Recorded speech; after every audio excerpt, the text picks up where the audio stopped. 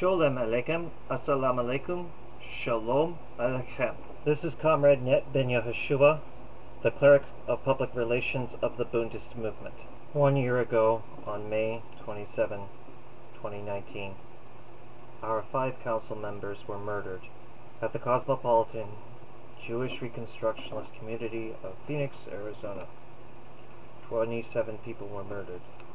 That day, among those 27 were our 5 comrades, our 5 council members.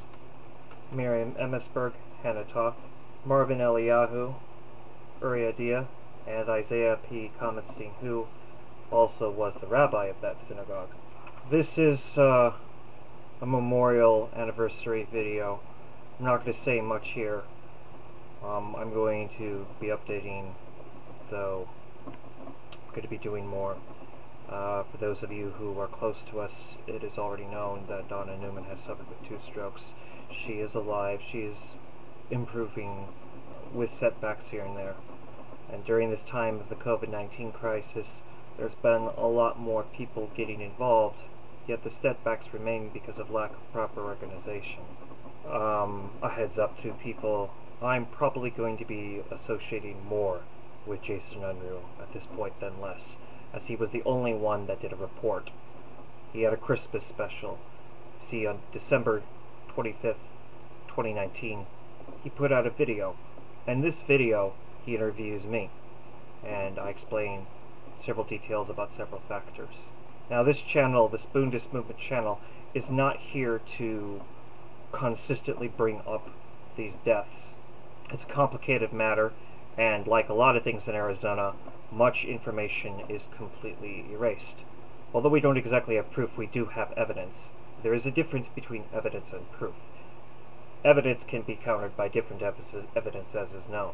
And there are several people who are fully aware of what happened, and they do sometimes talk about it.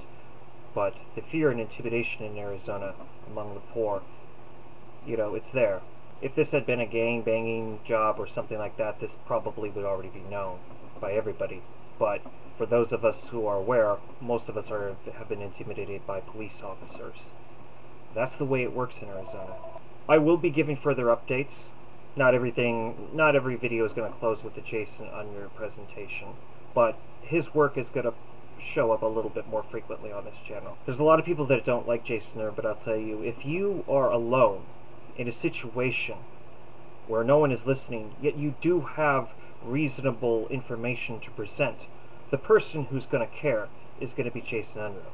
So to anybody who's downtrodden on the streets, trying to get a message across, and their information and the oppression they're going through is being suppressed, contrary to the slander that you hear about the Maoist Rebel News, Jason Unruh is actually the one who will deliver the information to the public.